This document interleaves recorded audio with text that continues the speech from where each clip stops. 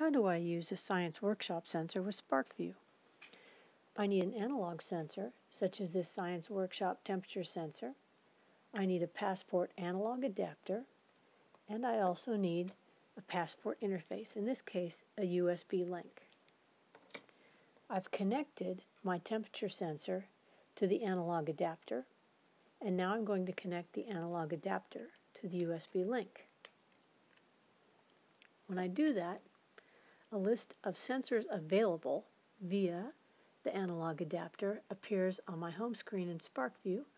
I simply scroll down that list until I find the sensor I'm interested in this case, a stainless steel temperature sensor.